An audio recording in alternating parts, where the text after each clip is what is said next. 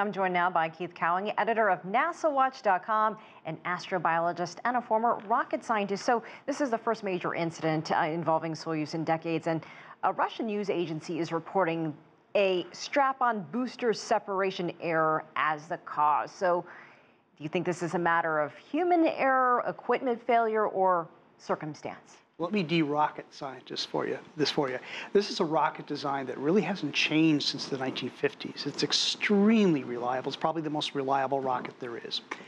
What seems to have happened is there's 4 boosters, as if you watch the launch, they're sort of coming down like this. When they're done with their job, they peel off like a flower petal. Apparently, one of them didn't come off exactly right, and the second stage started firing. It hit that, and the rocket said, "No, we're not going to outer space today," and then it successfully implemented the abort procedure. So it's sort of like driving in your car and your tire starts to go off and your car starts flashing lights. You can pull over and stop and get out. That's what happened. But there's a criminal investigation now. I don't know why they use this word criminal. I don't know if it has something to do with this other story about the hole they found that somebody drilled in a Soyuz while it was in space, and they thought maybe somebody up there did it. I don't know if it maybe criminal is a word you use in legalese over there, but I don't know if there's any threat there. But this is an amazingly reliable rocket, but nothing's completely perfectly reliable. Maybe this is just the one day that one thing didn't work right and everything else did. So it's grounded for now, and this is really the only way at the moment to get to the International Space Station. So what happens? There's a launch, well, there was another launch scheduled for December. There are astronauts in the ISS. Where do they go from here? Well, I asked a question about that today, and there's so much food up there. They've got plenty of food. They're safe. They could stay up there for quite some time. They're going to do safety investigations. The Russians will do theirs, and we'll be watching it here in the States, and we'll do one as well.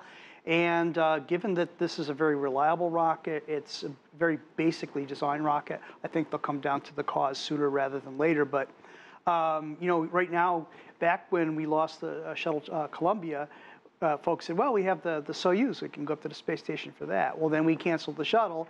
Now there's really no way to get up there. There is a way for these guys to come home. And so I guess the real issue is, when will they have the safety confidence to start flying again? You mentioned an incident, and I think we're referring to what happened in August, where there was a leak discovered in the International Space Station, some accusations of foul play between the Russians and the Americans.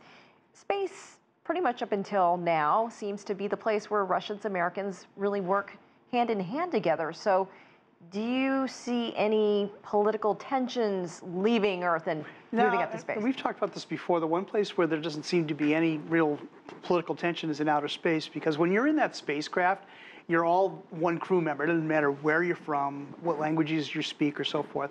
And I think it's a little crazy to think that somebody who was up there would get a drill out and go, drill a hole in their own lifeboat. It just doesn't strike me as a logical thing that anybody would do. It could have been something that happened when it was first manufactured on the ground and only got caught. Again, while these are really robust spacecraft that have a very good record, sometimes mistakes are made. That may be all that there is, but maybe there's a matter of pride here. Maybe folks say, well, we make our spacecraft perfect. It has to be some other explanation. But at the end of the day, given the relationship that the US and Russia and the other nations have had, they always get past these issues. That's the one thing about space exploration. Doing it is more important than some of the little squabbles you may have from day to day.